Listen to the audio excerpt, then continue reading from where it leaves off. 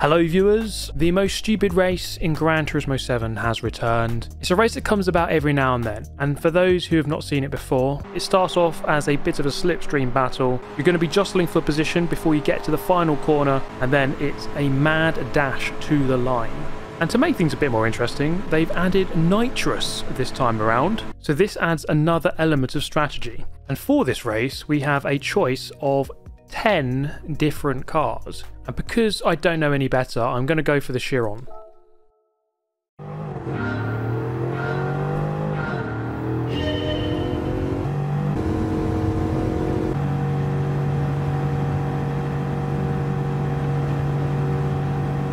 Okay, we're in, but pretty much everyone is in the Mercedes AMG.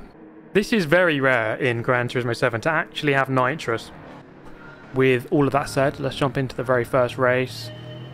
And having played this a couple of times in the past, I know that at least at the beginning it's always going to be a bit of a bump drafting battle, trying to edge your way towards the front of the pack, but also just making sure that you don't get cut adrift from the slipstream, as the guy behind seems to have done already. So overtaking some of these stray cars if we can already, bumping up with Dane Rampster here.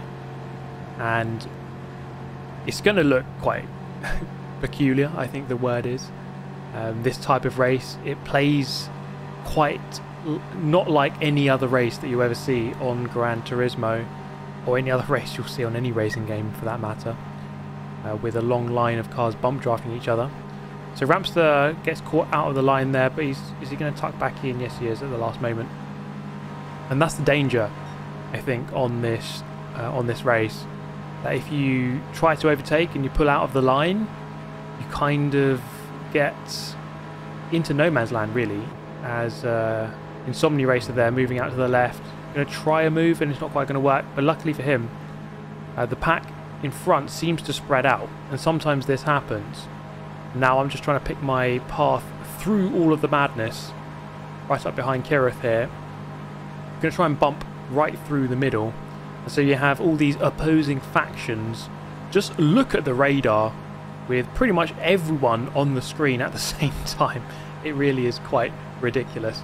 Heading into the first of two big banked ovals. And there was a bit of a kerfuffle there. A couple of cars sent spinning into the realm of the shadows. And I find myself in third place. This is going fairly well so far. Just trying to move towards the front, and Kirith here also in the Bugatti, and most people in the Mercedes. Roswald there in the Mercedes AMG at the front. So the 10 cars they give you for this race are all tuned to be somewhat similar. So I mean, the Bugatti Chiron, you know, if all the cars were stock, then you know this would be the quickest car, but it's not quite how this race works. 273 miles per hour as we bump each other down the back straight. Rather insane levels of speed here. Can you imagine actually doing this in real life? It would be so crazy. But here we go then, into the final corner. The finish line is not long after this corner, but we still have a good 30 seconds or so to get to the line. So you can see the other guys on the bottom of the track there already deploying their nitrous. I'm just going to start using mine now. Perhaps it's too late, but we're going to try and get back past with the slipstream and the nitrous. But have I got my timing right, or have I got it wrong? We're coming back now at these guys. Kirith gets run into the barrier, and I'm into the back of Insomnia Racer, and as we come up to the line, it's going to be a P4. Oh, that was intense. 4/10 away in fourth. I didn't quite get the timing right with the NOS at the end there. This is going to be tough to win. I want to check out this replay and see what I did wrong. I think tactically I played this race okay. I got through to the front group, managing to get into this front group, so I think that was okay. Ooh. There's a massive choke point. So these guys are driving on this part of the road, but you've got to watch out because just before the corner, it narrows.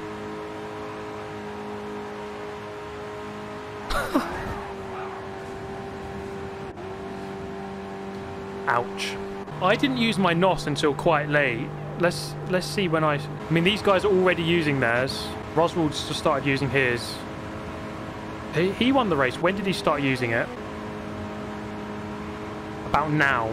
So he gets onto the corner and then starts using it, and he timed it pretty well. Because as he gets to the end here, he's just running out. So that's the right time to start using it, I think. What on earth is that? Well, guys, I think I've seen everything now. Oh my god. Alright, race number 2. I'm going to go for the RX-7. I think this has got the best power to weight ratio. And with that in mind, we jump into race number 2.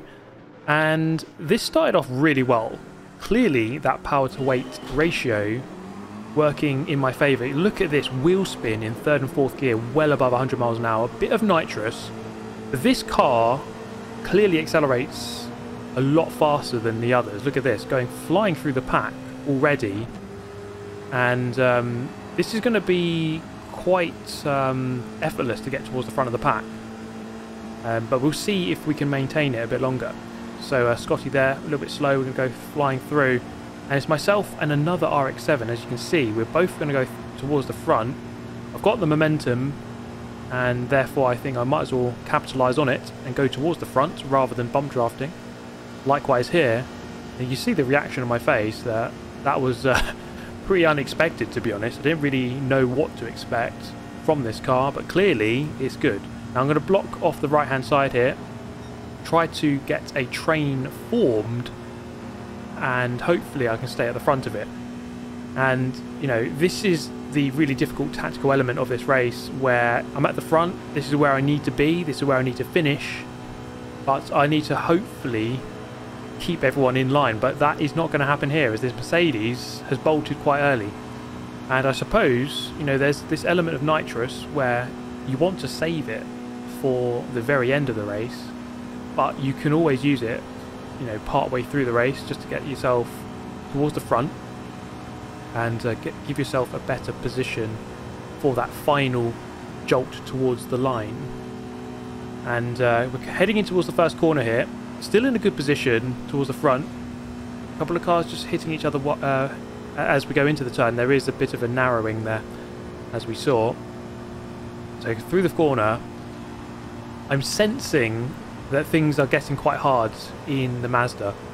What I'm seeing is that perhaps people don't want to quite get behind me. They'd rather get behind another Mercedes. I suppose it's one of those psychological factors in this race, and it's just how it plays out, where the drivers want to get behind the car they think is strongest. It's like you're gambling on the strongest car, and that's very understandable. And they're seeing this RX-7, this completely different colour car, this completely different car, and they're not really taking it too seriously. So that's the one disadvantage you have, I suppose, in trying to go with an alternative option. So down the back straight here, you can see clearly that we're losing a lot of position, a lot of ground, down now into P6, albeit with a car in front with a penalty. It's quite tough now. Down into P6. This car doesn't quite have the speed. It doesn't quite have the straight line speed, so no one wanted to get behind me. So I'm going to have to time this nitrous really well and hope for the best. So yeah, this car clearly had good acceleration initially, but the top end isn't quite there. Maybe just lacking 2 or 3 miles per hour. And that gives the upper hand to the Mercedes. But let's see if we can get this right. Already deploying the nitrous as we head onto the banking, the final corner of the race. If I can get this right, I might be in with a chance of a podium, but just trying to jostle for position here. We're actually going to have a massive moment at 270 miles per hour, almost losing control of the car. That would have been guaranteed Shadow Realm. But here we go, up to the line. It's going to be P5. I gave that one my all. I think that was the best I could get.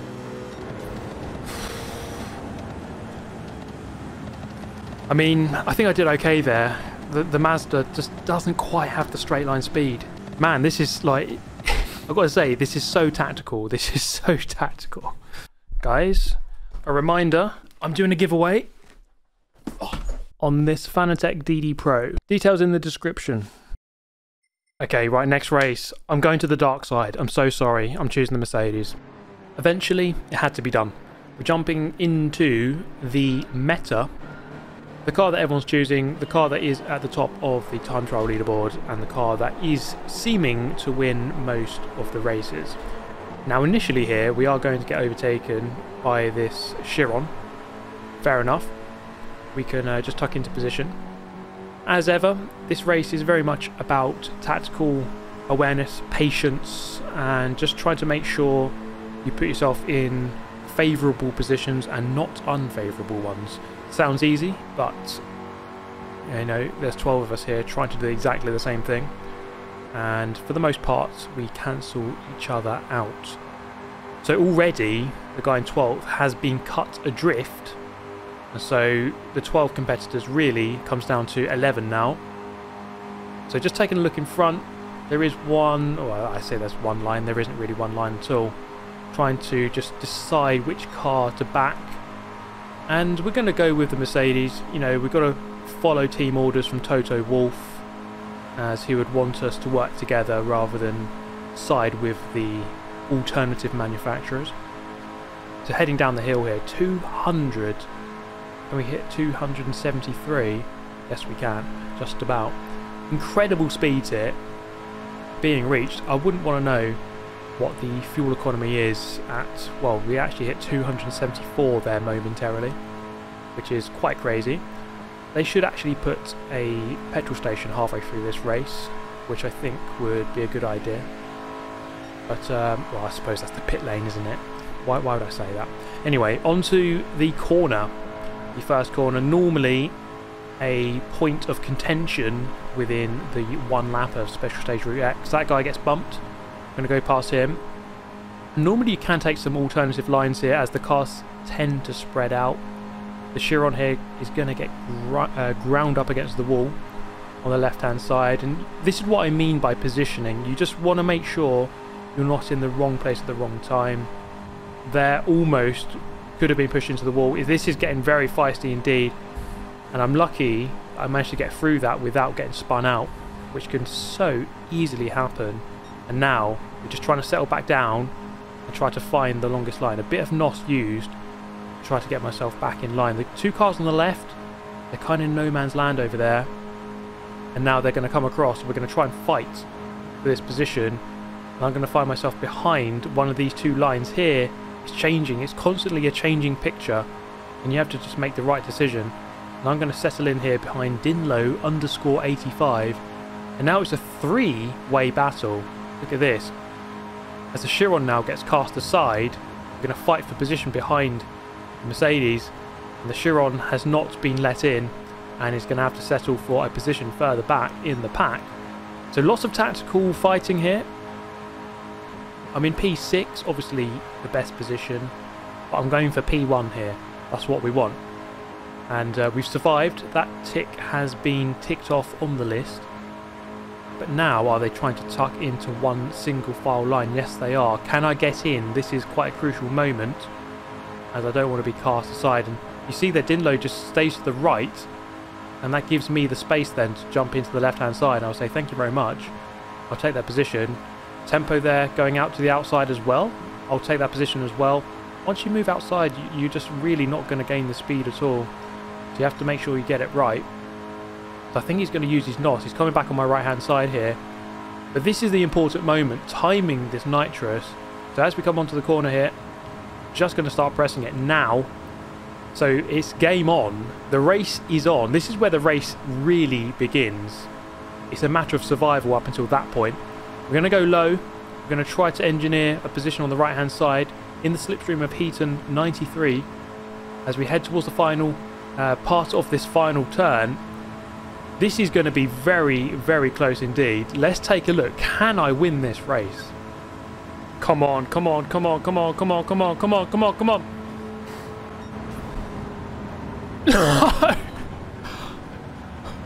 I swear that flashed. I swear that said I was first. Oh my god, my heart rate. Got a trophy. What's that for? Drive 500 miles on an oval. Lovely.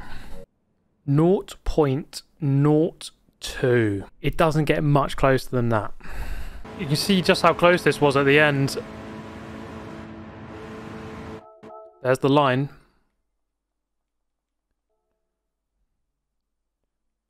man. This guy doesn't seem too excited that he's just witnessed the best finish of all time. Okay, we go once again. We cannot have a second place. Not good enough.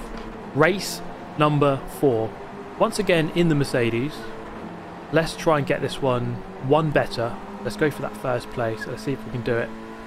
Now, initially, I noticed the Lamborghini starting behind did not get a good launch at all. So I was able to pull away a bit of nitrous, and I was able to cut adrift the guys in the bottom 4 of the pack. You see, that was actually quite a smart decision because those guys back there have already been cut adrift. So that was a couple of less players to have to contend with, although there's some chance they could come back if we start fighting. And it actually looks like that guy has dropped back to actually perhaps give them a bit of tow. But anyway, trying to pick our way through this group now as we go over the hill, back down the other side. I mean, this hill alone, or this bridge, whatever you want to call it, massive engineering project. I mean, I'm really curious about this whole circuit, to be honest. Special Stage Route X. Obviously a big port there on the right hand side. There is an airport as well on the other side of the track. Then just the fact alone of having 20 miles of tarmac, dead flat, 2 big ovals with runways for planes, a port for the ships. I mean, what even is this place? It's so peculiar to me. But if we get aside from all of the engineering and get back to the race, we find ourselves here in P5. We have a skyline amongst us. There is an imposter. Shall we try and go to the inside? Yes, we do not want to get caught on the wrong side here. We get a couple of bumps. We're all going to keep going though, and so that's good. We don't want a big pile up, or maybe you do, I don't know. But we're going to get a bump here from behind, and I'm just deciding which car to back here. I'm going to go to the left and hope that this is the correct side to go on, as you know, often the pack gets quite fragmented on that corner, and so you have to try and pick the right side to go and just hope that people join your cause, which appears to be happening as we now once again form back into a line as we get back onto this second straight. And so this is going rather well. This is a good position to be in. I'm quite happy here. But of course, we have to try to get into first. That's kind of how it works. But we have at least a minute, or more than a minute, to try to get this done. Now the 2 lines behind jostling to try to get behind me, and that is causing a bit of an issue as I'm receiving some hits at a funny angle, and there's a very good chance that I could get spun out if I don't react correctly. But keeping it calm, you can see the cold-blooded concentration upon my eyes as we now enter the final corner. This is it. Onto the nitrous. Nitrous has been engaged, and it's like a scene out of Fast and Furious with many cars dicing for position as we now tuck into the slipstream of the car in front. 276 miles an hour being reached, 277, 278, 9, 281 as we get a bump from behind. It's going to be a victory, surely. Come on. Yes. Oh, yes. Come on. Get in there, Lewis. Miracles do happen, mate. Woo! Fastest lap, obviously, because there's only one lap.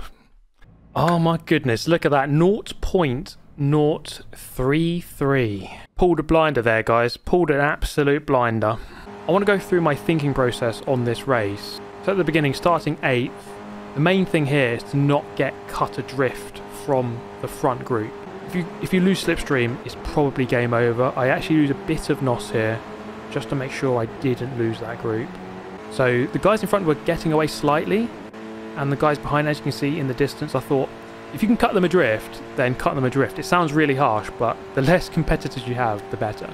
Now this group got quite fragmented. You're trying to always pick the longest line, and if someone's slow like that, I think just go past them. But then you see here, I'm behind the longest line. I think that tends to work. So here again, that guy was slow. I think I can go past him. He left the space, so again, I'm still behind the longest line. So we pushed each other all the way until the first corner. And this is where things normally spread out a bit. So yes, we have a line, but this is probably always going to happen. It's going to spread into 2 lines or a bit of a mess. And it's up to you to pick the correct way through. So I thought there's this car on my left. I'm just going to try and go low. And make sure we don't get hit into the wall. And luckily we got through there. And then here, just picking which car to go behind, I wasn't sure. And then I got bumps from behind and I felt like, okay, let's go to the left. I think getting this nice drop off from this oval is actually quite nice there on that left hand side. You get a nice run onto this straight. So I boosted this guy. We managed to get ahead of him who's on his own. He's not really getting boosted. And you can see everyone decided to form up behind me. This is a really good position to be in. At not quite the front, but in the best line towards the front of the line. So this part was a bit ropey. I looked behind, I could see that the cars were spreading, so I knew that this would get a little bit tricky here. You can see at one point this guy tried to turn back across. He wanted to get back in line, and so I was receiving a couple of hits. And this is where things can get a little bit feisty. People behind fighting for position. You have to make sure you stay right behind this guy in front. You are going to get some hits, and sometimes you have to react to it and make sure you don't spin out. But here it settled back in, so it was fine. And then coming on to the final corner, this was the really important part. You see where I start using my NOS now, and that's about the right time. Make sure you save 95% of your nitrous for this final section. I'm in a good position here. I've got the slipstream. I get a bump. That really helped. That really helped. So making as much of the slipstream as I can. Still using the NOS all the way. And then making sure we fake out this guy somewhat so that he doesn't turn across me and block me. And then it's a run to the line. There is a lot of luck involved, but I think that was a general good plan, and I just ran out of NOS about 1 second before the line. There we go, win number 113 on this account. Pretty happy with that. So guys, I'm going to leave it there. I do think that's enough Special Stage Route X for me for a good couple of months. Don't forget the DD Pro giveaway in the description, all details down there. Have an amazing day, catch you next time, goodbye.